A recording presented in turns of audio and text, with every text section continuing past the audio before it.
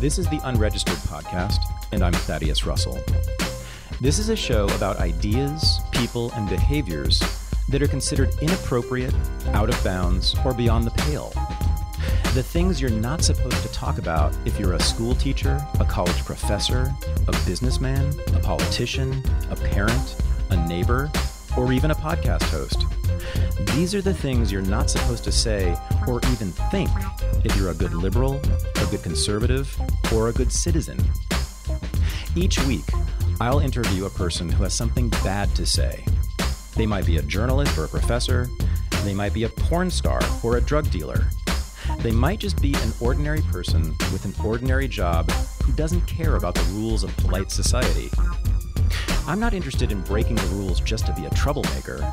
I'm interested in people who break the rules of conventional thought and to expand the scope of what is possible to say in our society. I'm interested in people who make me think. We have just launched a new program for supporters of the Unregistered podcast.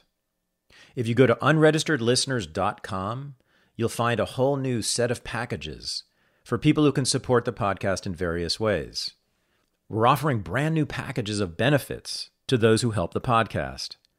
Members of the Unregistered Underground, which is the supporting listeners group for the podcast, will be able to participate in the Renegade University 2.0 beta launch. We're building right now a brand new platform, a Renegade University, and if you join, you'll be one of the very first people to test the brand new website and the new platform that we've been building for you for the last year.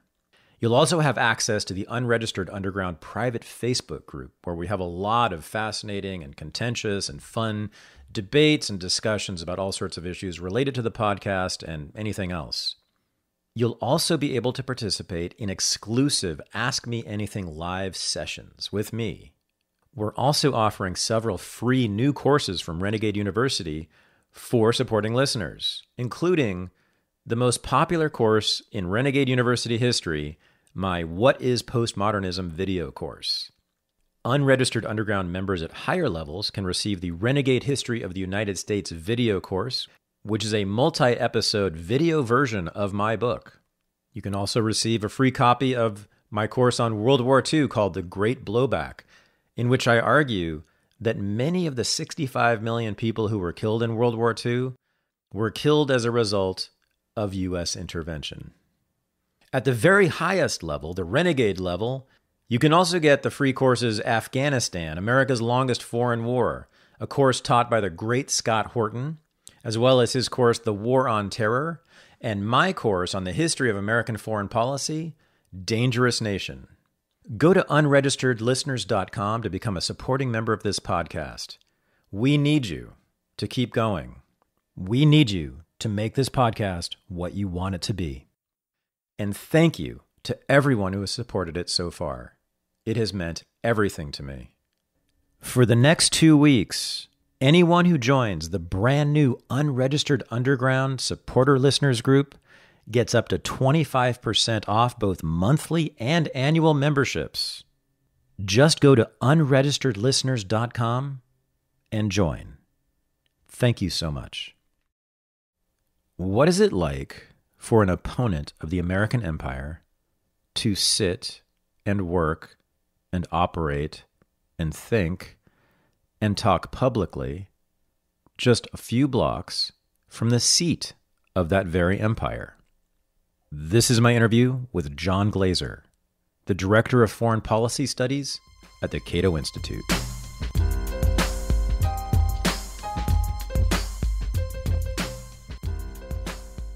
So I'm in a place where I'm not supposed to be, which is a think tank on Capitol Hill, within walking distance of the White House. And I'm in one of those big glass brick office buildings on Massachusetts Avenue with a guy in a business suit. And we're going to talk about foreign policy for a while. And this is the closest I ever thought I'd get to the White House in some ways. And it's the closest I ever thought someone with my ideas about foreign policy would get to the White House too. And that's you, John Glaser. Someone I've been following for a long, long time. I can't remember when I first read your stuff, but it was many years ago. And you've been a very consistent anti-interventionist, anti-war, anti-imperialist, dove analyst on foreign policy. with various venues. Now you're with Cato Institute, and that's where we are. But I don't think I've ever seen anybody as anti-interventionist as you this close to power. Is that fair to say? That might be true. I have a colleague here, John Mueller. He comes from academia, so he's not a think tanker. But he might even beat me out in dovishness. Really? Yeah. Huh. We'll see about that. I don't know. We'll see. I think I'm going to beat you out, actually. Okay. But so here's a question I have for you, which I've always had for myself and I've had for other people who are interested in this weird thing called foreign policy is why do you care? Well, from a libertarian standpoint. Don't start there. Yeah, I shouldn't start with the Start liberal. from the John standpoint. Well, look, there's a lot of things I don't like about concentrations of power. And it's true that when you really look at it, state action it has force and coercion behind it, no matter what the context. But with foreign policy, we're literally talking about bombs and bullets. Mm-hmm. And so the force and coercion is very real and very apparent. And although an uptick in the marginal income tax rate might have some effects, or some other sort of anodyne clinical policy that we can chat about domestically, might have some negative impacts, but our foreign policy kills people, and that seems to me important. Well, so that's what I hear. Bombs and bullets, yeah. Real and apparent, you said, but not for you. Right. Not for me. That's true. Not for Scott Horton, your former colleague, my friend. Right. Not for really any anti-war person I know now. And so why? If you have never experienced it, I don't think. Were you ever in the service or anything? No. So, and I haven't in any way ever experienced war. Yeah. Why do we care? Why do you care? I don't get it. Well, I don't know if I can sort of specify philosophically and ethically why it bothers me that the government I pay for, in part,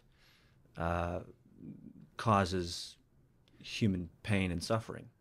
But it does, and that affects me, and I don't like it. That's one part of it. Yeah. There are other aspects, but it should mess with people's heads that in the 90s we had a sanctions policy on Iraq that killed 500,000 people. It should bug people that the United States, while it punishes other countries for their transgressions of international law and norms, it routinely violates them, including by attacking other countries and upending entire regions and killing hundreds of thousands of people, etc. That has an impact. Mm-hmm. You want people to be bothered by this? Why? Well, frankly, I think most people would be bothered by it if they knew about it. Oh. Right. But hopefully that's a hopeful prediction. However, they don't know about it. So I was just reading about Somalia, for example. Donald Trump, as president, has continued Obama's expansion of the bombing campaign on Somalia. Now, how many Americans do you think know about this? Mm-hmm. I think very few. About 5. Yeah. But if they were aware, or if they were more aware, for example, of what we're doing in Yemen, that our actions, the actions of our government, are directly leading to massive human suffering. The most acute humanitarian crisis in the world right now is in Yemen. Millions of people on the verge of starvation, tens of thousands dead because of our support of the Saudi air campaign and blockade. I think if people knew that, they might also want it to stop. It's too hard, John. It's too big of a world. It's too many places. It's too many names, languages, and people. Military services, Navy, Army, Marine. Can't keep track of all that. Special ops. I mean, it's a lot, right? And it's a big globe, and we have TV to watch. Yeah, mostly I don't blame people for their ignorance because it's a morbid. And things are good for us. We have not had bombs dropped on us. Right. Yeah. So I don't see a reason for why Americans should care, frankly. Do you care? Yeah. Why? I don't know, and it's not good for me. I wish I didn't. It's not good that you don't know, or No, it's not good for me that I do care. right? It's very bad for me personally. I am Yeah. very bothered by it in very real and apparent ways. Well, we're in the same boat. Then. That are, yeah, and I don't get it. Like I wish I could just excise it from my character, my personality, but I can't, and it tortures me actually. And I also feel on top of that, and I know you have this same experience, feeling alone with it is the worst part, right? And you, even as a libertarian working at a libertarian think tank, are pretty alone even here on this stuff, right? Because you were telling me before we turned the mics on that even among libertarians in Washington, D.C., they're not terribly interested in foreign policy at all. That's right. Yeah. Why is that? I mean, that's the worst thing the state does. Yeah. We all agree, is go to war. But they don't care? Why? I also don't have the answer to that. I could speculate that the kind of titans in the libertarian canon were theorists and political scientists and economists that didn't tend to focus on foreign policy, and therefore it's kind of blinded a lot of libertarians. So this is an area I don't really know about. There's another factor, which is simply that it seems that being born in a country has the ability to make you believe that whatever it does abroad is the picture of benevolence and goodness. Isn't that amazing? It's profound. Yeah. It's really amazing. People identify with their nation for no good reason. And they do it in ways that are so profound. It really fundamentally shapes their views of the world. Yeah, it does. And their own lives. Yeah. It's remarkable, but there is this automatic assumption among people of almost every nation, right, that their nation is the right one and the good one. And either maybe it's corrupted in the moment, but it can return to its glorious past. Right. But the nation, the idea of this nation, the essence of it, is always good or often good for people. Right. Regardless of the nation they're actually in. Right. So if your nation happens to be the greatest superpower in the history of the world, right, then yeah, man, it's great that we live in an American world. Right? Yeah, and I think it's particularly strong, that tendency in America, because the foreign policy we have has its origins in large measure in the end of World War II. Mm-hmm. And that rests in people's minds as a clear example of good versus evil. And that Manichaean narrative stretches all the way to today for a lot of people. And so since our current grand strategy was kind of born in blood against the most obviously evil bad guy in the world or in history, it reinforces the already existing tendency to have a tribal belief in your government's benevolence. We were the heroes of the 20th century. Right. Let's think about that for a second. I've never put it that way, but that's right. That's the way that history has been written, sort of on a grand scale, right? Yeah. That's the way we think about it, kind of on a meta level. As Americans, we were the good guys, the heroes, the victors, the saviors of the 20th century for the whole world. That's a big deal. It's funny coming out of my mouth to even, I mean, it's true though, but that's the way that we think as Americans, right, of ourselves as a nation generally. Yeah, actually, I wrote a paper on this that's sort of similar. That because after World War II, we adopted this really expansive grand strategy that said basically every nook and cranny of planet Earth is of vital strategic importance to us. And we have never kind of rolled that back. And even at the end of the Cold War, when our main geopolitical enemy just disappeared, which is another way of saying we got much safer than we ever were, we didn't retrench. We didn't reevaluate. We instead expanded this strategy.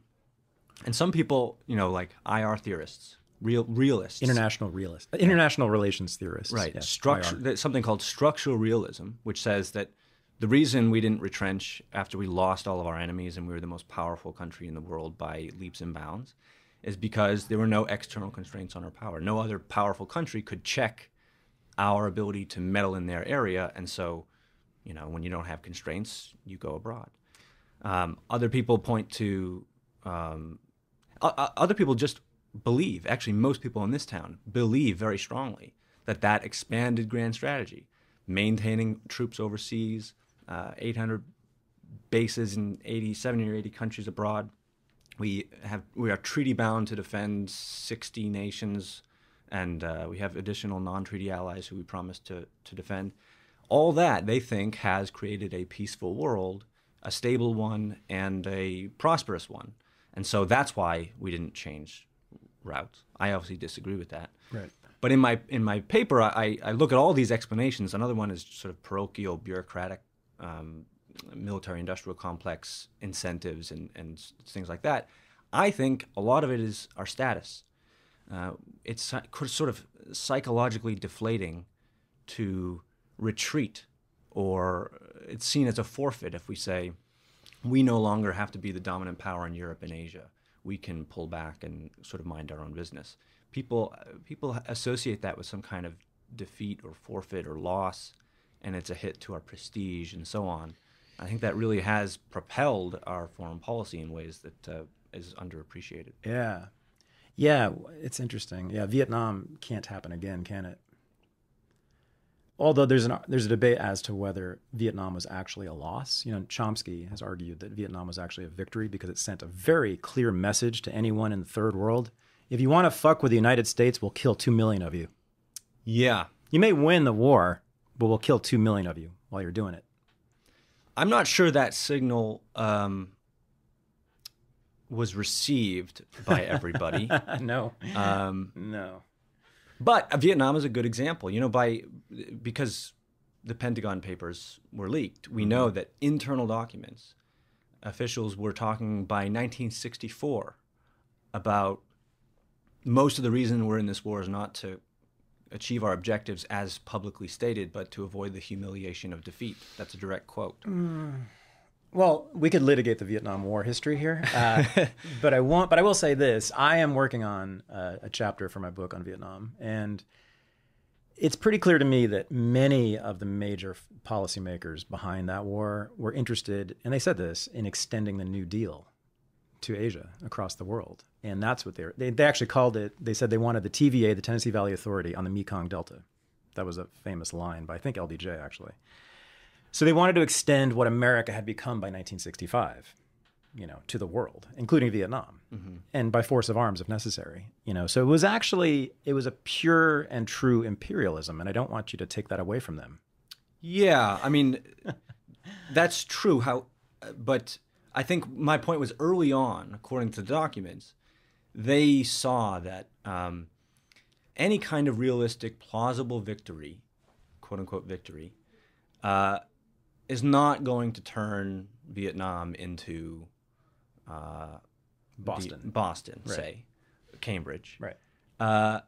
And we would prefer Cambridge, wouldn't we? If we're in the Kennedy administration. Yeah. And our extrication from this mess is going to be ugly, but we're going to keep dropping bombs relentlessly and keep increasing troops, because to just leave and admit that we can't achieve these things would be a humiliation. Right. In their words. Right. I mean, we're the king, and the king can't be humiliated anyway. It shows weakness, and once you show weakness, although I guess, we did show weakness in the 60s and 70s by losing to a bunch of barefoot peasants, and you're saying that did not transmit, though. Yeah, look to the rest of the barefoot peasants. What was especially in the Middle East, they didn't hear that message too well. Nixon, peace with honor, right? Which is another way of saying make losing hurt less. By dropping additional bombs, killing more of you. It's very clear in the Obama doctrine, and people need to be taking the Obama doctrine more seriously. It's a big deal. I think it's a major turn in American foreign policy. It sort of began with Bush, but he really made it into a doctrine, right? Which was heavy use of air power, especially drones, to reduce the risk of casualties on our side, right? And special ops, do all the actual shooting. And that's American foreign policy right now, right? In every country, pretty much, we're doing that in one way or the other, right? There's somebody with a U.S. uniform in almost every country right now. Yeah. But if they're actually killing people, it's either through drones or a very cool-looking dude from the movies with his flak suit on. Yeah, and, and traditional air power. Yeah. Right, and straight up bombing from planes. Yeah. Right. So that's a thing. Is that not the Obama doctrine that he pretty much put into place? That is a large part of what the 8 years of Barack Obama's foreign policy was. It's referred to as the light footprint. And it contrasts with Bush's, at least the first term of Bush, where we were... Whoops. There's Vietnam again. Let's not do that again. We're much more fine Obama was like, huge you people, wars. this is not an intelligent war. Right. But a large... One of the problems that we've seen now with that strategy is that it drives U.S. foreign policy into the shadows. And even the pretense of receiving congressional authority for bombing another country or sending in special operations troops or sending in regular combat ground troops is even the pretense, even the suggestion that you need to ask Congress for approval is laughed at because we can do this quietly with a light footprint. We only need to ask Congress and tell the public about it if we're sending in 100,000 troops to another country. Right. It makes no sense. But it's really, really detrimental, I think, to our It keeps it out of the news. And the more we keep it out of the news, the more we can keep it going. Right. The more it's not like Vietnam, which was always in the news and on TV. And this is the other thing. We need to get reporters in the field with cameras, don't we? This is what we're really missing, I think, more than anything else. That might be the key to everything. We simply don't have those cameras on the battlefields anymore, as we did in Vietnam. I think we know it's not an accident, right? We know that they stopped doing that because of Vietnam. Yeah. We got to get cameras. And is that even a possibility? I mean, are journalists talking about that? Are they complaining about it? In this town, is anybody worried about that? So I think before the Iraq War officially ended, say before Obama's withdrawal at the end of 2011, there was already a recognition that the version of covering a war where the journalist gets embedded with troops, as they were often in the first Gulf War, that is wrong, and we're not going to do that anymore. And I think there is and has been a pretty violent shift away from that, and reporters, even if they get embedded with troops, which happens less on a light footprint strategy anyways, understand the inherent blind spots and biases that go along with that kind of approach. I mean, I rely on journalism every day. It's getting done. I doubt that it's the key, as you suggest. It's not getting done. I haven't seen Yemeni children on TV. Oh, I have. Oh. Well, I don't watch TV. But you can see them if you go to the Al Jazeera website, sure. But I mean, they're not on the NBC Nightly News. They're not on CNN. They're not on, right? It's Tom Brokaw or Don Lemon now, whoever it is not giving us those pictures. Right. I mean, if there are Americans out there who want to learn about the world, the worst thing they can do is watch cable news. Oh, yeah. You can only unlearn things. You can only get dumber or more wrong by watching those shows. And so they give a profoundly distorted view of what's happening in the world, what's newsworthy, et cetera, et cetera. But if you pick up a newspaper, I mean, in December I had an event here on Yemen, on our support of the Saudis in Yemen. And I think there was utter silence and sort of a whitewash constantly of this conflict for years since it started, until I think two events happened. One, if you might remember, there was a laser-guided bomb that the Saudis dropped on a school bus, and it killed 40 some odd children. That got on the cable networks because you could see the twisted metal and the mangled bodies, and that got on the networks. Yeah, that's right.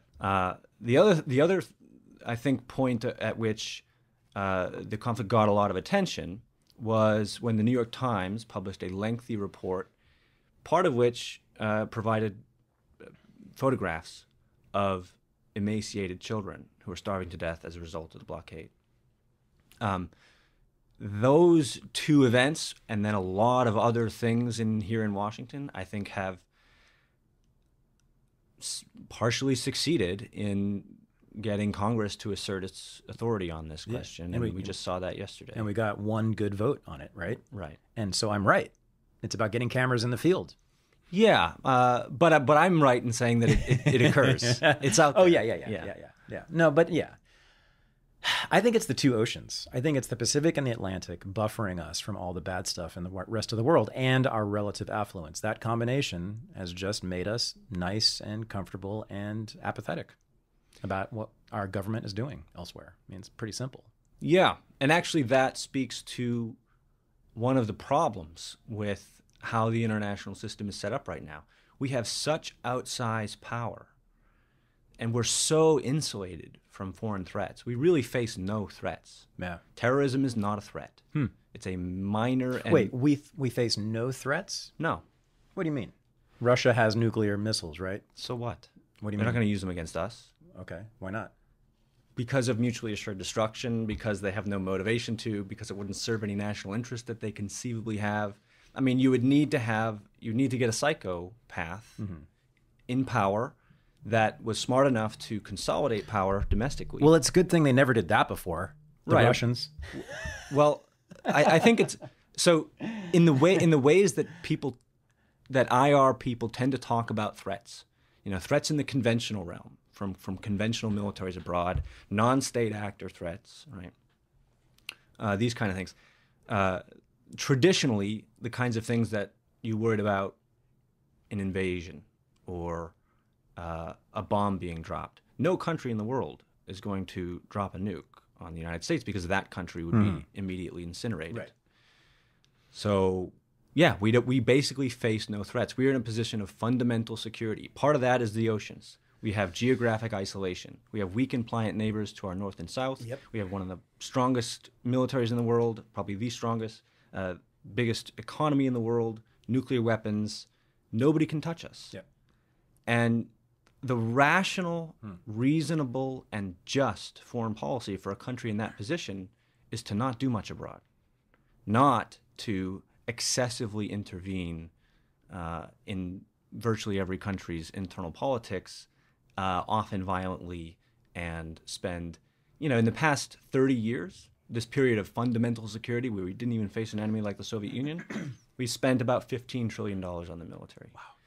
We've engaged in more individual military interventions in this past 30 years than we had in the preceding 190 years of our existence as a nation. Those numbers come from the Congressional Research Service. Wow. 2 out of every 3 years since the end of the Cold War, we've been in a state of war.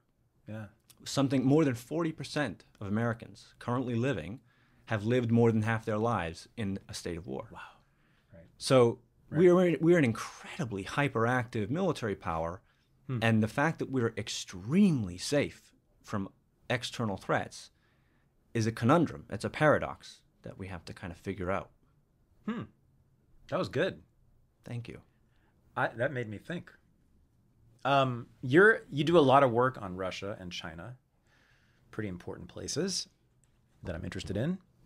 Let's talk about the Belt and Road Initiative in China, which is amazing. I mean, it's just on one level, whatever you think of the Chinese and communism, it is just an amazing project that's quite successful so far, right? And looks like could transform at least that half of the planet, potentially. What do you make of it? What do you think their intentions are? I mean, do I need to be nervous about it? Trump's very nervous about it, or at least he was. I'm not nervous about it. I'm sure. I figured. No, I mean, you might be a little bit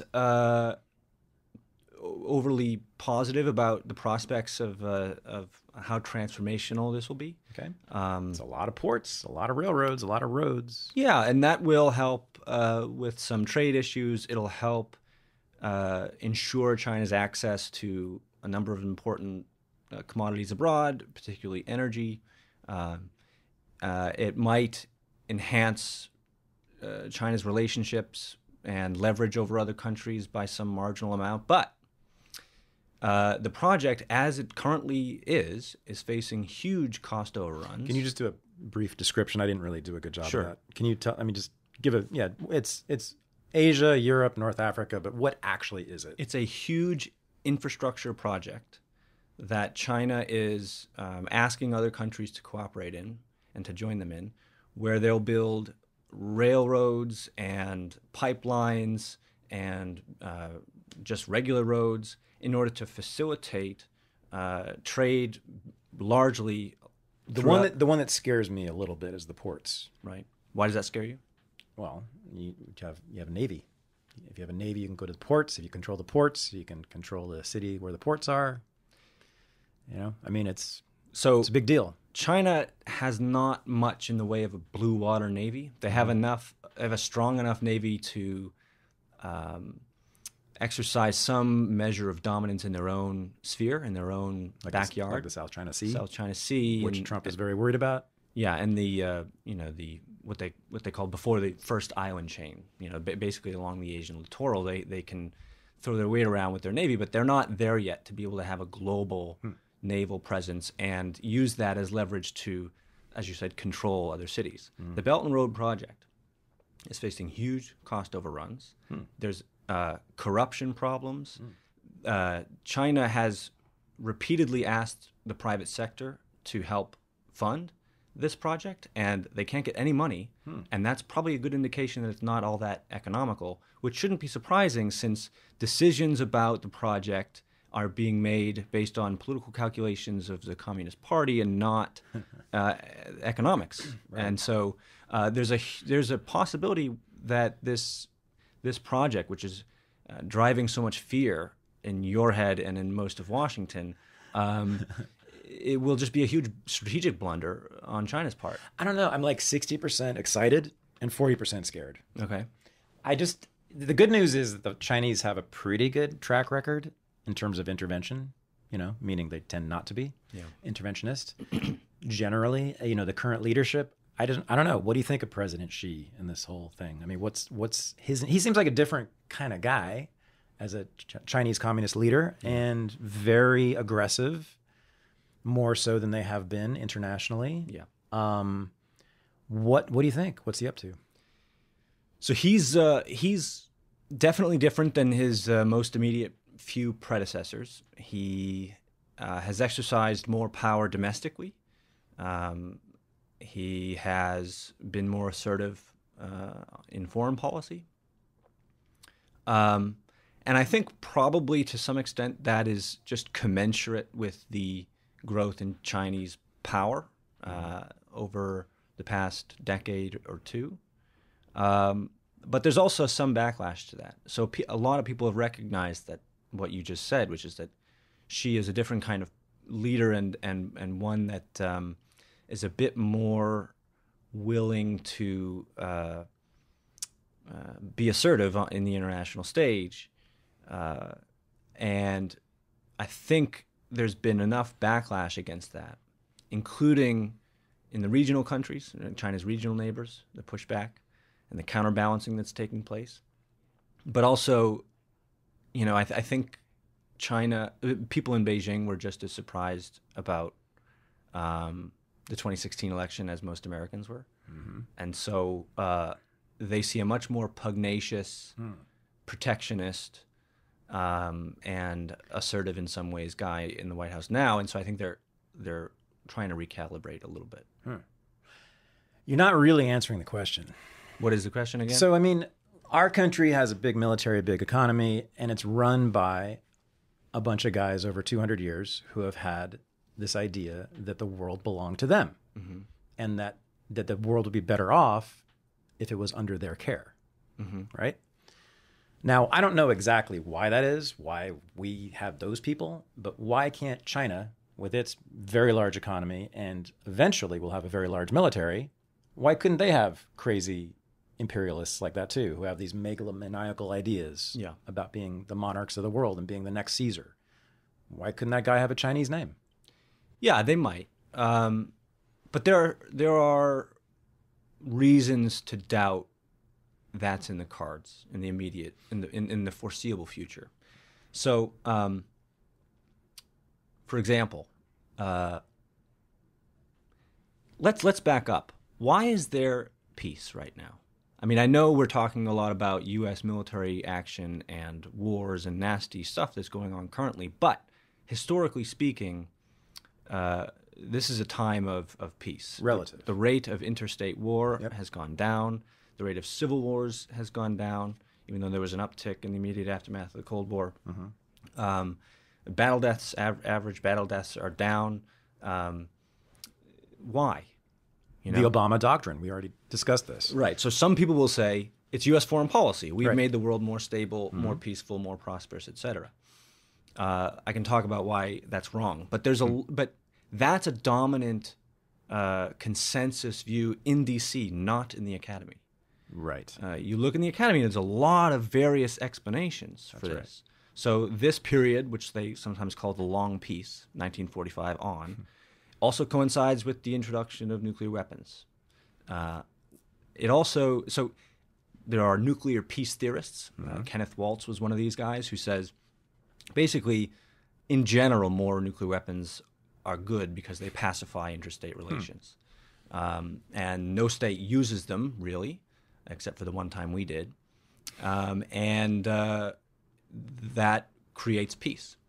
Some people look at the nuclear peace theorists and say, okay, but that's probably overkill. Conventional power alone, the destructive capacity of modern, post-industrial economies is so great, the destructive potential, that it can destroy entire civilizations. It can upend empires. It can destroy states, as we saw in the First and Second World War. And so they say conventional power alone is enough to dissuade states from choosing war, especially with other great powers, because the costs are just too high. Other scholars look at economic interdependence and say, you know, that old saw about you don't when goods cross borders, armies won't, or you know, the other way of saying is that if you rely on another country for a lot of trade and employment and things like this, you don't want to bomb them because it'll be economically irrational. It will damage your own economic prospects. But even related to that, there's this notion that if you just stay at peace and trade with other countries, you can obtain and achieve your national interests more effectively and more efficiently and more productively than you could by just choosing to go to war. Still other people look at the dramatic normative shift that's taken place over the past 100 or so years. So you go back 100 years, you can find leaders in this country and in Europe and all over the place talking about war as something to aspire to. It was a cleansing national experience that made a nation virtuous and manly. And these days, even the warmongers among us talk about war as something of a last resort. That's true. And that might mark a normative shift in the same way that there's been a normative shift away from chattel slavery, which was basically a permanent fixture of human societies throughout. Or the fact that nobody today in Western countries has a dispute with their neighbor and decides, let's have a duel to figure it out. Nobody does that. And some scholars think that war is kind of going the way of dueling and chattel slavery. And it just morally, people understand that it's a barbarity and a savagery. Wow. And that we should back away from it. But the point is, there's a lot of theories about why there is relative peace these days. And all of them working together in tandem in the same direction make things like a return to an era where we are engaging in territorial conquest or the kind of old as opposed to neo-imperialism of the United States, that is unlikely. And therefore, even if China gets a dictator that's revisionist and power-hungry and belligerent, they operate in an environment of constraints.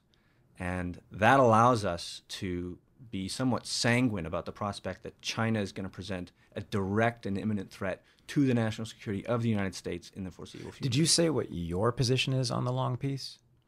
I take a small c Catholic view. I think all of those theories have merit. There are others too. Democratic peace theory, etc. I wish I had my own firm opinion. What I can be sure about is that the security argument that American grand strategy in this period is what has led to the decline of war and the prosperous state that things are in.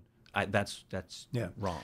Okay, so they annihilated the enemy, Germany, Japan, annihilated, took over the countries, essentially, with our military, and have occupied them essentially ever since, which also sealed off Western Europe and sealed off the Pacific Ocean from the commies. And we built the biggest military wall ever on both sides, right? Yeah. And we've had this pretty nice playground in between for the 60 odd years or whatever it is, right? So that seems like that's the liberal internationalist argument that I'm making. I think they're right. I think they're right that what we've had is a relative peace. We haven't had world wars like 1 and 2, although you could argue that the drug war, by the way, is actually World War III. And I'm starting to argue that now that I've been actually experiencing it, like internationally, as a reporter. But no, we haven't had the mass killing like World War I and World War II yet. So I think that is because of the Pax Americana. I think it's because we just built this giant castle, in the middle of the globe. And we had this zone, this relatively free zone to play in. Now, so you can take that analysis and then still have a very different politics, because you could see also that it's cost us how many trillions of dollars and how many lives and how much resentment and et cetera, et cetera, et cetera.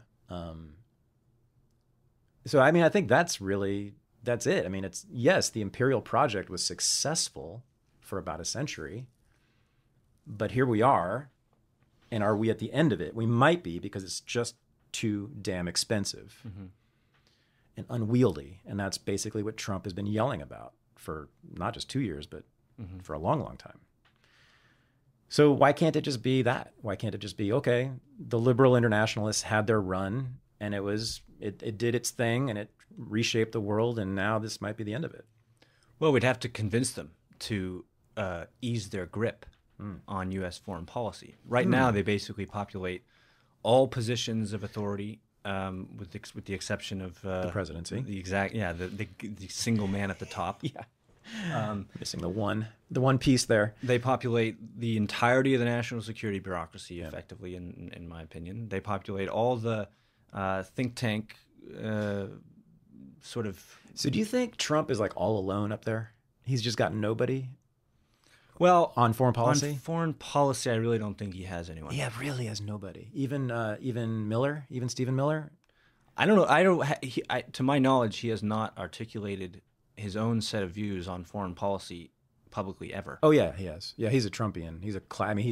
Trump sort of got his ideas from Miller. Immigration ideas definitely. No. Miller has. Yeah, he's said he's against regime change very clearly, but he's for crushing the Islamists.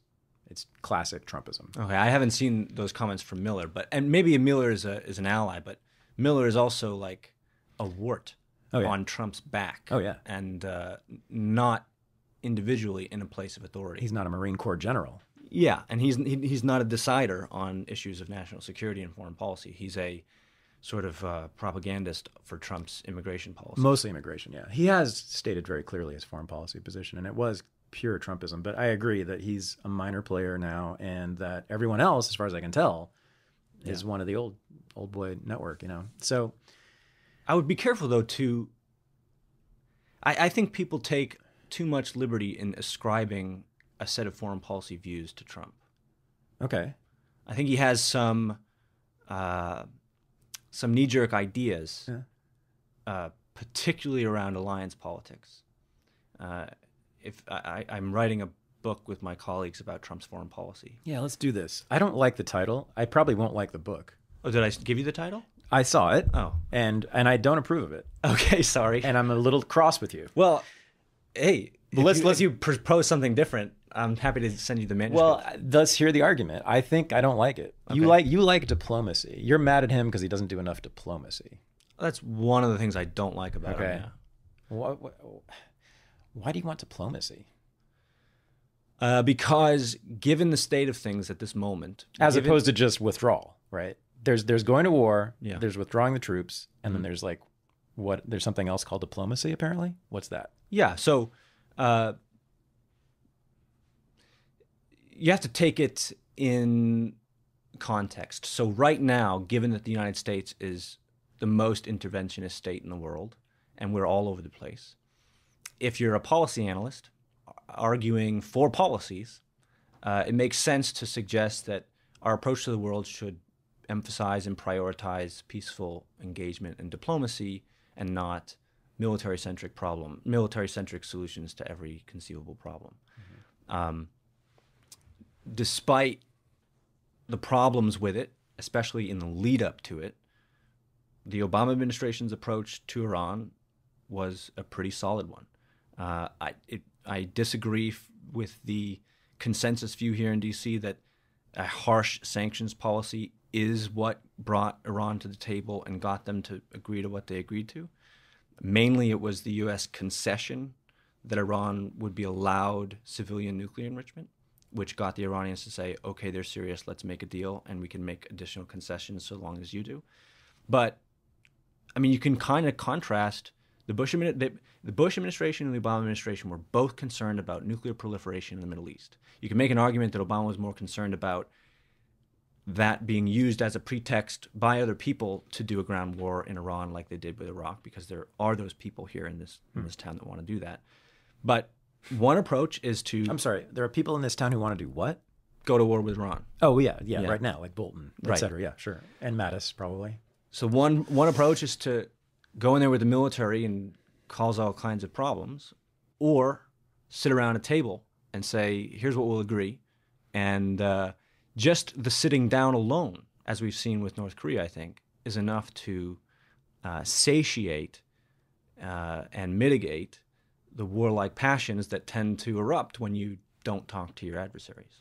But the title is something about how Trump made America's foreign policy, Even broken worse. foreign policy, even worse. Yeah. How that is wrong. Really? Yeah, that's just wrong. It's right, give me the case. It's a little bit better. That's the grade he gets. He's made it a little bit better, not worse. What's examples where he's made it better? Well, the normative, I mean, he crashed right into the norm, right? Of we are the global policeman. We are the global superpower, the hegemon. I mean, he right away in his campaign, he started just hammering away at that. And I think you told me before we started recording that you've been meeting people in D.C. who are in the think tank world, who are not libertarian types, who are starting to change their minds about America. Yeah, not because Trump persuaded them on the merits. But you did say, I thought you told me that there was kind of a Trump effect. A Trump effect, yes. People are terrified at the notion that a guy like this could have ultimate control over nuclear weapons, et cetera. Yeah, that's a good awesome thing. That's a positive development. Yeah. But it's not foreign policy. It's politics. That's politics. I agree. And everything Trump said that would be kind of good to your ears in the campaign and as president has been uttered and not implemented. Well, excuse me, he just withdrew troops from Syria. So he tried to withdraw troops from Syria after quadrupling the number of troops that Obama had in there. Did he? Yes. Quadruple the ground troops? Yes. Okay. From 500 to 2,000. I did not know Is that quadruple?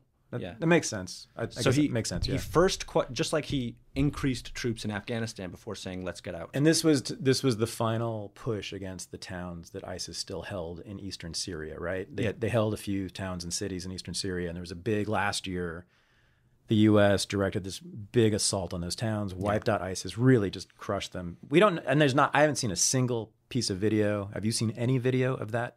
Of those battles? Hardly. Right? That's what I'm talking about. These are major urban battles, right? Yeah. Got to be thousands of people dead from that and wounded. And I haven't seen a single video from even Al Jazeera. It's ridiculous. Anyway, they were successful, basically drove ISIS out of all those towns and cities. Now they're just in one little tiny stronghold in southeast Syria on the Iranian border, right? And there's like, what, a couple hundred? Not Iranian border. Iraqi border, maybe? Yes, Iraqi border, yes. And there's like, a couple hundred left ISIS fighters, and the U.S. is leading the Kurds and they say. Killing them, maybe. We don't even know. So I'll throw you a bone. He did try to push the executive branch to agree to a full withdrawal from Syria. Yeah. The current policy is now not a full withdrawal. Bolton, Pompeo, and others got him to agree to leave a residual force of a few hundred, several hundred, along with private contractors that are in there, and along with a continued air campaign. Yeah. So that was his concession. That was his concession about Trump being a pacifist with regard to Syria, withdrawing from the conflict. He's not withdrawing. He's not withdrawing the air campaign. He's not stopping. The guy's got a lot to go against. You're the one who told us that everyone in this town is against him on foreign policy. What I'm suggesting is that we need to be careful about what Trump says and the politics around what he says, and just ensure that we make a distinction between that and what our foreign policy actually is. Right. Because it is not reflective of some of the more non-interventionist impulses that Trump has articulated. Let me be really clear. Donald Trump is a mass murderer, okay? He's just killed fewer people. He's just, I don't know. Well, Charles civilian Manson casualties have versus gone up. Ted Bundy or whatever. Civilian casualties in Iraq and Afghanistan increased 215% in Trump's first year and a half. Okay, so if you look at those numbers, it's in the summer of last year they spike, which is when they're taking out those towns and cities I was talking about, right? And then they just dropped off entirely by the end of the year. And the civilian casualties, I believe, are way down since then, since that big campaign against ISIS. Am I right? Well, we don't have those numbers yet. Okay. But what we know is that in 2017 and 2018, the incidence of civilian casualties went up massively in Iraq and Afghanistan. He was finishing Obama's job. Yeah, there had been a huge spike. It was a ground campaign in Obama's last year. Yep. And Trump just continued. But it was the same campaign against ISIS, yes, right? That Obama started. Same campaign, same strategy, et cetera. Yeah. What Trump did do is loosen the rules of engagement slightly, so that people who decide to bomb and where don't have to take the precautions that Obama at least slightly insisted on. Right. But you're right. Spike in civilian casualties in Obama's last year. In the first 2 years of Trump's presidency, they went massively up. Mm-hmm. So I don't know that he's necessarily on track to cause less death and kill fewer people. But the point is, he hasn't withdrawn from Syria, and he still hasn't. Not totally. But ground troops that he has now agreed to keep there, why are they there? First of all, they don't have congressional authorization, so they're illegal. Right. They don't have authorization from the UN Security Council, so they're in violation of international law, to the extent that we care about that. They are there to push back against Iran and Russia. I don't know when anybody said that was allowed. Why is that allowed? Are they there under the authority that the administration say they're there under, which is the AUMF, the 2001 AUMF, which said authorized the Bush administration to go after Al-Qaeda? No, Al-Qaeda doesn't exist there. The people that were actually fighting are enemies with Al-Qaeda, and they don't present a direct threat to us. So all of these things make it totally illegitimate that we're there at all. And yes, Trump made an effort. And you could say the same thing about Obama in several respects. It's his campaign. He made certain efforts to be less like Bush, in a sense. And both of them so far have failed. Okay. Yeah, no, I mean, he's not gone nearly as far as I would like, but he has, as I said, made things a little bit better, not worse. Okay, let's continue the conversation. I think I beat you on the Syria question. So no, you didn't, because there were 2,000 troops a year ago, and now there's 200. He put in there. I know, and there was a spike in civilian casualties for sure, and then he withdrew almost all of them. But that was a campaign. I'm not saying it's good. Yeah. I'm saying it's slightly better than what was happening before. In other words, Nixon... It's the same as what was happening under Obama. In other words, to me, it's very similar to Vietnam, actually. I mean, you've got Johnson doing the big buildup, and it's his war. It's his campaign. Yeah. He's got the big buildup. And then Nixon just finishes it by killing everybody. But he finishes it, and then he withdraws, right? On a smaller scale, that's what Obama and Trump have done. Maybe. We'll have to see. We'll have to see how it goes in Syria. I think that's right. I think I just figured that out. What tends to happen, and I think you'll know this since you're studying Vietnam, if you have a small contingent of forces, the incentives to increase that contingent or get yourself tangled up in a situation where you have to use more force or introduce more forces is very highly likely. Oh, yeah. It's very unlikely, in fact, that mission creep won't be a factor if we have a small contingent of forces there, which Trump has now permanently, indefinitely agreed to. Yeah. No, I mean, I think that's the blob winning, though. I don't think that was Trump's idea to keep those people there. I'm sure it was John Bolton's idea and Mattis's idea and all those guys. Who you talked about. I make the distinction between what Trump says, the weird things that go on in his head, and what policy is. That's an important distinction, and that's why we phrased our title that way, our book's title. Okay. But I don't want to be too against you here. There are certain factors that make Trump's presidency unique and possibly pivotal for the whole... That's the word. Yeah. I think that's what it is. It's possible. Now, a pivot can be bloody and awful, which this one is. I mean, although compared to a lot of other presidents, his body count's probably going to be low, I think, actually. But he's still a mass murderer. But I do think it's pivotal because he made this normative attack, or an attack on the norm of the superpower. Yeah. I mean, that's a big deal. And he got a lot of people excited about that for a while. Not anymore, but for a while there, I mean, in a positive way. A lot of people voted for him because of that. He went to South Carolina and gave a speech that was like Ron Paul. Yeah, it was in the presidential debate. To a Republican military audience, right? And he was a straight-up anti-interventionist speech. It was very Ron Paulian, was it not? Yeah, I mean, he essentially uttered some slogans about no more regime change and no more... You're not giving this guy any any credit. He also happens to be an idiot, you know? I don't think that's true either. Really? I think no. Well, how's he an idiot? I would need to see some evidence that he has dealt with the issues that he now has ultimate authority over in at some level of intellectual sophistication, as opposed to the literally toddler level understanding that he has of most issues. I mean, he can't even keep his facts straight. On NATO, he still thinks that this situation is one in which NATO countries hand us some cash in return for that there are dues to be paid. He doesn't understand NATO. He's not an intelligent person. He admits that he doesn't read books. Everyone around him that has dared to be honest about it speaks to this notion that he just doesn't have a serious intellectual grasp of the issues that he now has authority over. Okay, let me lay this out and see if this makes sense. I think there is a Trumpian or Trumpist foreign policy, and I think it's coherent, and I think it's logical. It's not mine, but I think it makes sense, and it borrows from other ideas, but it's its own thing, which is this: we avoid regime change, war. We avoid long-standing occupations. We get the job done when we have to, and we get it done completely and totally and immediately. This is similar to the Weinberger Doctrine and the Colin Powell Doctrine, and was sort of the Reagan Doctrine at the end of Reagan's presidency, right? And I think that's it. I mean, it makes sense to me, and it really is appealing, especially to people in the military, because it's this idea of using overwhelming force, but only when necessary. So only when the United States is directly attacked in a real way, I think this is what Trump believes, should we use military force. But when we do, we wipe them out the way we've done with ISIS. Yeah, the Jacksonian. Yeah.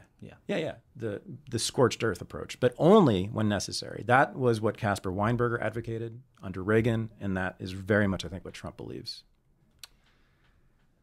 Well, it's not my cup of tea. It's really I'm just hard, saying yeah, it's its own thing, though, and I think it's logically coherent. This is the actual problem, because it is hard to tease out a coherent strategy from Trump, because first of all, he's not coherent.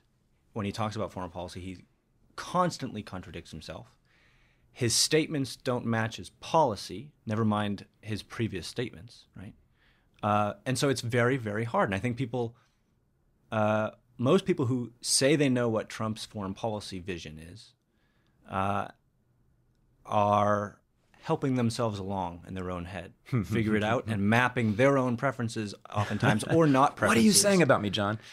Right? So here's what I can say. I hear you. I don't think that he has a strategic vision of any kind that we can tease out Exactly. coherently. That's why I like him.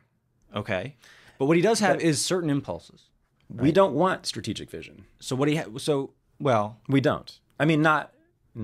We want just to get out. Right, but there is a strategic vision, a long-standing one with an impressive pedigree in both academia and history, that is the intellectual and strategic basis for getting out. Oh, yeah. I don't think of it as a strategy, though. I think of it as an impulse or an orientation or an attitude. Like, I don't have a strategy for foreign policy. I just want to get out. I think what colors his ideas on foreign policy essentially four things, and we lay this out in the book. One is very zero-sum transactional thinking. So he believes that if you trade with a country, or you have a trade deficit with a country, that's a loss. He thinks that, immigrants coming in, taking American jobs, that's a zero-sum loss, et cetera, et cetera.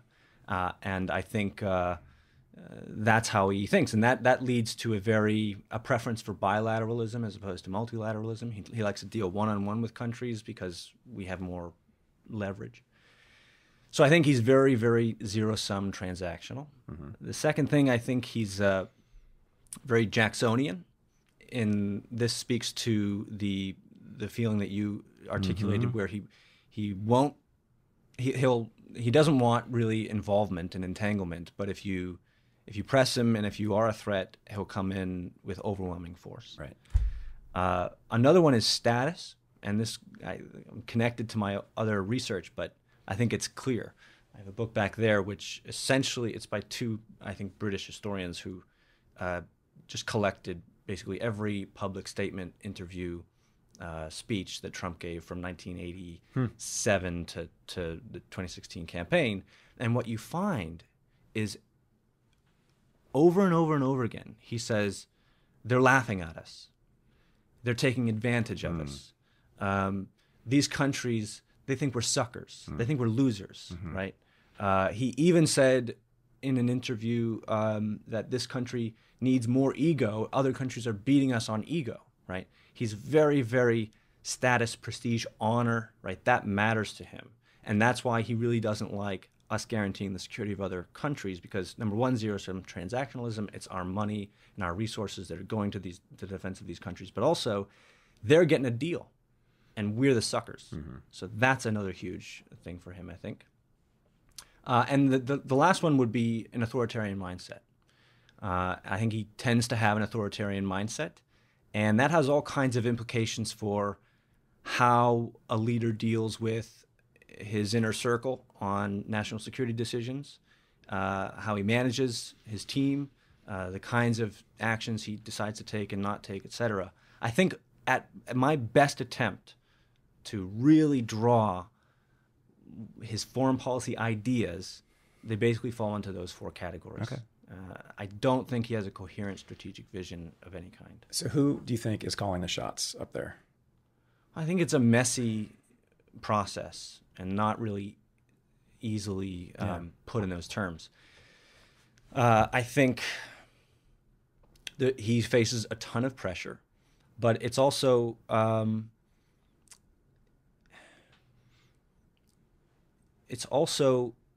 just the nature of the beast. This was the case with Obama too. He tried to do certain things and got a lot of pushback from the so-called blob, the vast network of professional foreign policy people in Washington, D.C., both in and out of government, which they all basically agree that we should have this foreign policy that we have. And they put pressure on him, on the president if he feels otherwise. So what's diplomacy going to get us? What kind of diplomacy are you talking about? Are there specific issues that you think can be resolved in favor of non-interventionism through diplomacy, or what? What is? Sure. So I think there was a good non-interventionist case if we're going to buy into the real world and the way that it is for the Iran nuclear deal. Couldn't have done that without diplomacy. I think Trump has walked us back from the brink of war that he walked us up to with North Korea by saying, yeah, we'll talk to him. Why shouldn't you talk to people? I think in all kinds of areas, if we choose to just sit down at the table with our adversaries, the likelihood of us going to war is less. And even beyond that, I mean, diplomacy, you can get all kinds of things with diplomacy. You can get free trade deals. You can get cooperation with other countries in other ways that you wouldn't otherwise have, et cetera. I think it's a value if you're going to have a state that conducts any kind of foreign policy. The thing is, diplomacy is conducted by people who wear suits, so I'm not interested. Right? I'm wearing a suit. I know, we talked about that when I walked into this think tank here. It's like everybody's wearing suits, right? And DC, that's what diplomats do. They wear suits and they sit down at tables and they carve up the world and draw lines and organize people into nations. So that's why I'm a little nervous about diplomacy.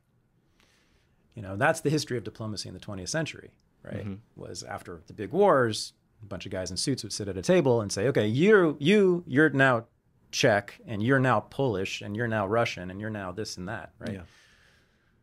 So I am, the idea of Donald Trump and James Mattis and John Bolton sitting at a table with anybody, or or Kamala Harris or Beto O'Rourke or any of them, doesn't sit well with me. I'm interested only in one thing, getting out.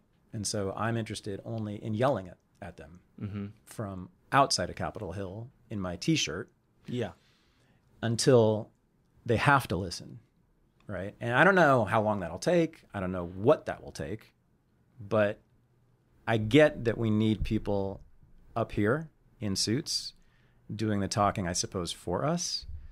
But they're not going to listen until there's more crazies like me outside of Capitol Hill, creating a different kind of pressure, right, for a real anti-interventionist foreign policy. Which I think we actually, now there's a chance we could get. I think Trump was an opportunity to build a new alliance or coalition around anti-interventionism on the left and the right, bringing them together for the first time around that, which it was squandered for various reasons, but it's still there. Could be rekindled, I think. So I think there's reason to hope. I also know, I completely agree with you that this town is just nothing but interventionists, and they believe it in their bones, right? But I think the country outside this bizarre place that we're sitting in is much closer to you and me than to the blob. Yeah, I mean, look at the way the past 4 presidents have talked about foreign policy during the campaign. Bill Clinton talked about domestic things mainly. George Bush came into office saying things like humble foreign policy, no nation building, got elected. Obama got elected largely because of his opposition to the Iraq War. And Trump got elected saying no more regime change wars. So I think you're right that the American people are closer to us than the blob. But, you know, I think the short term is important too. And to the extent that we can create certain habits here in D.C. that lean towards diplomacy and away from the use of force, I'll take that as a short-term gain rather than... I mean, I'll be with you screaming if we are ever close to really... So here's what people don't know. John is our secret agent. We finally got one up here.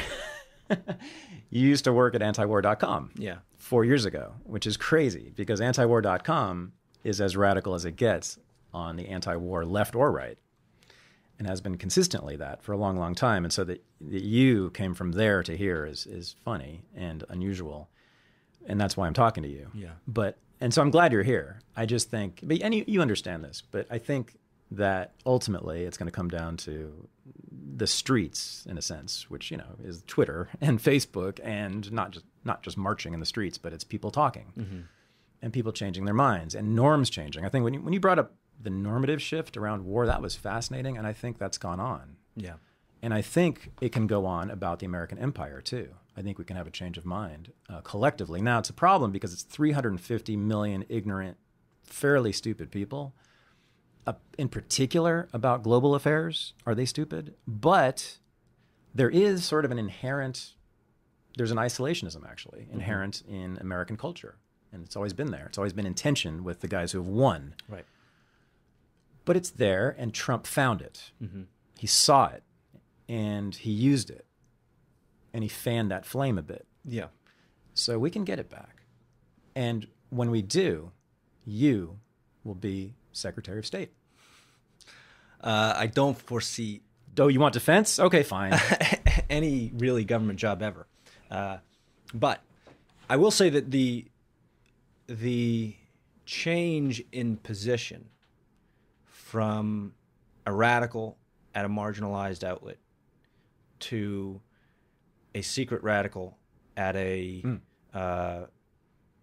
heterodox think tank, but one of the major ones, has altered my perception on a lot of things and made me question how change actually happens. I don't have firm answers, but... Let's hear it. Well, I don't have firm answers. But you're about to make a counter argument, sounds like. I am not certain how effective I have been in the past with persuading the unpersuaded.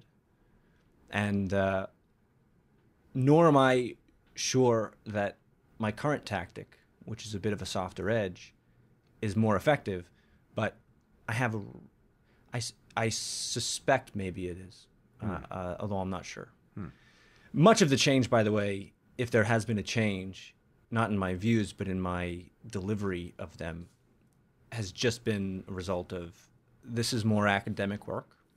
So referring to this or that journal article, this or that IR professor, this or that tradition, and this or that school of thought in academia, and trying to translate that into policy analysis, which is basically my main job, will result in a different product than me reading intensively, primarily journalism, but also some sort of thought leaders and thinkers on foreign policy. Let me ask you this. What do you want? Like, what's your position? Like, do you want immediate withdrawal? How many troops? All the bases? Some of the bases? What? What are we talking about? How much for the military budget? Lay it out there. Sure.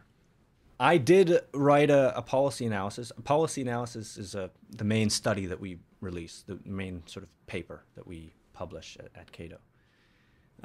My first year in this job, I published one on forward deployment on overseas bases, and I said withdraw from all of them. All of them? All of them. Well, I said you can leave one in Diego Garcia and Guam. Guam is U.S. territory anyways. Okay. This was my attempt to seem like I'm compromising. Right. Because one of the arguments against withdrawing from overseas bases is that it takes longer to get to places if you don't have in-place forces. Sure. And my opinion is that's good. That's the point. It should take. There should be obstacles to military intervention. Right. But throwing a bone to the other side and trying not to seem like a total radical, I said, if you just keep them in Guam and Diego Garcia, you'll be able to get places soon. But frankly, most of the interventionism that we engage in is not a result of the bases that we have. The bases are a manifestation of our interventionist foreign policy. Yeah. Right. They are places where we have intervened. Right. Yeah. But how many are there now? Well, it depends on what you count as a base, but there are bases and facilities, about 800 of them. 800? In about 70 or 80 countries. Semi-permanent places, right, where U.S. military personnel operate from. Right. 800, and you want to close 798 of them. Right. Where's Diego Garcia again? It's in the Indian Ocean, or right in that Indian Ocean. Why do you want to give them that? They're already there. It was an argument to say it's close to. I don't want to give them that. That's too far away. Well, I don't want to. Yeah, okay. But frankly, it was a pipe dream anyways. This PA. We're not gonna. I don't see us withdrawing from. I mean, we have something on the order of 250 to 300,000 troops overseas at any given point. Wow. Most of them are concentrated in Europe and Northeast Asia, and we have right now roughly 60,000 peppered across the Middle East. Those are the main theaters. Yeah. That's where our troops are, and it's a lot. I think tomorrow we should close them all down and bring the troops home. It's not going to happen, but it was a sort of tactical. I just want you to say it publicly, from a think tank. Yeah. On Capitol Hill. Oh, I have. You just did. On Capitol Hill, Yeah, literally. yeah. I right. said that. Oh, you mean in the Capitol building? Right. Oh, yeah. In a hearing? No, not in a hearing. It was a little. They have congressional office buildings, and sometimes they have events there on policy issues that wasn't in front of Congress. But yeah, I gave a speech about forward deployment. Cool. Well, I'm with you on that. What about the military budget? Because I don't study the military budget, I don't have a number for you. But No, but right now we spend about as much as the next 10 or 12 countries combined, depending on how you count. Yep. We don't need to spend anything like that. As a rule, if I had a wand, I'd cut it in half tomorrow 50. and then see what else we can 50% off the top, Yeah. right off the top. Yeah, that's what I know. That's what Justin Raimondo used to say, and he said for the beginning we'll just start with 50%. Yeah. Which is actually, that's pretty modest. It's a sizable military budget, even if you cut it in half. Oh, yeah. We'll still spend more than China, but the gap won't be as big. Yeah, I'm with you there too. I think we're good now. Mm-hmm. And I want you to stay here. I was teasing you before, and I was trying to, provoke you. But I love that you're here. I love that you're this close to the seats of power and that you have some influence on these people. And I also love that, at least according to you, some people are starting to change their minds in good ways around here. Well, I have no other skills, so Oh, yeah? I'm going to ride this pony as long as it will not kick me off. Uh-huh. I thought you were going to be like a YouTube star next. No. Yeah, okay. No, I love it. And I'm really glad you're here. And I think you've done amazing work. And thanks for talking to me. Thank you. Was this all right? Yeah. Because you said you were worried about it. It's just I have a perpetual no confidence. Oh, really? Yeah, I can't imagine. I would never want to listen to an hour and a half of myself. Oh, okay. I was just projecting that onto other people. No, man, this was great. Thank you so much. It went quicker than I thought. Yeah. Well, we'll do it again. Cool. Thanks. This was the Unregistered Podcast, and I'm Thaddeus Russell. To support the show and become a member of the Unregistered community, go to unregisteredunderground.com. Thanks for listening.